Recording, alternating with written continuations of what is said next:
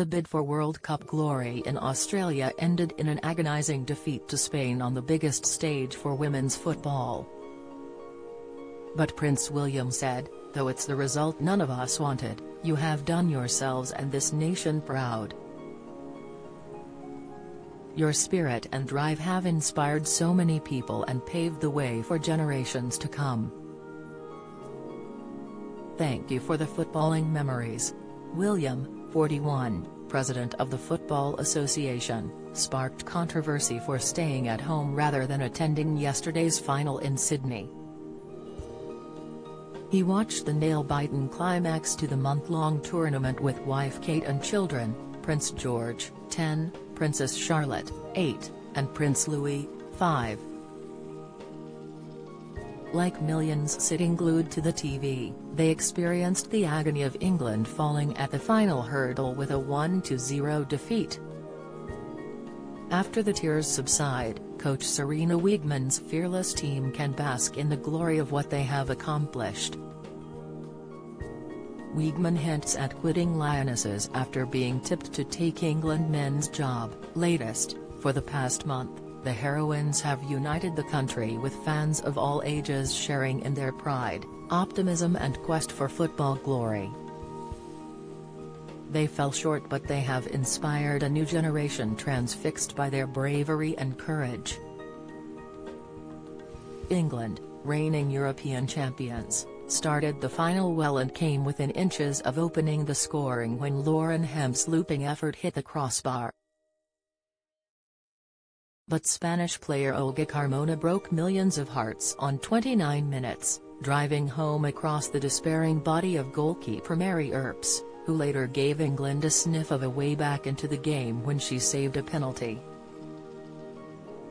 Queen Letizia of Spain, down under with her 16-year-old daughter Infanta Sofia to show her country's commitment to national football, was all smiles at the final whistle, but no senior member of the British royal family attended the match. William had apologised to the Lionesses for not being there in a video posted on Saturday. King Charles and Queen Camilla shared a message heralding their skill, determination and team spirit. His Majesty sent heartfelt thoughts and commiserations on the result but said their performances would serve as an inspiration for generations to come, and, for that, your place in the history books is assured. The Lionesses' extraordinary rise has inspired so many to take up a sport that they were once told was the preserve of boys. It is one of the most inclusive sports in the UK. There are now 100,000 more girls than in 2017 playing the game in England. Yesterday's defeat came at the same stadium where 20 years ago Jonny Wilkinson won the Rugby World Cup for England against Australia.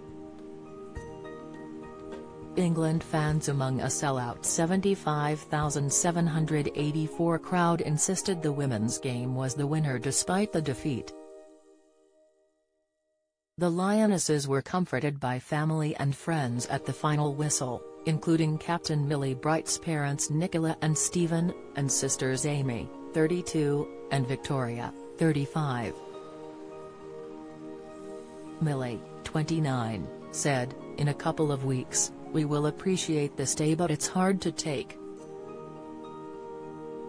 Deflated coach Wiegman, who has pledged her future to England, said, "It feels really bad now, very, very disappointing. I think we can be so proud of ourselves now, although it doesn't feel like it at the moment." The Lionesses posted a joint message saying, "It's been an amazing year and we're so proud of our journey." Culture Secretary Lucy Fraser, at the game on behalf of the government, said, "They inspired millions. An incredible journey has come to an end, but it will never be forgotten."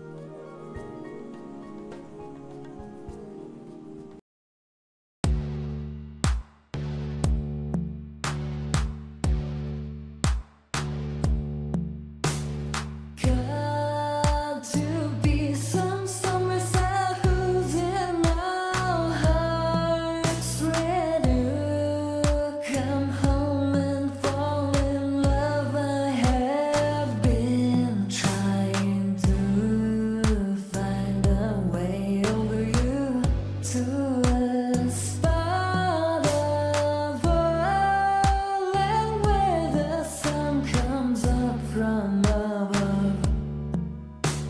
melted.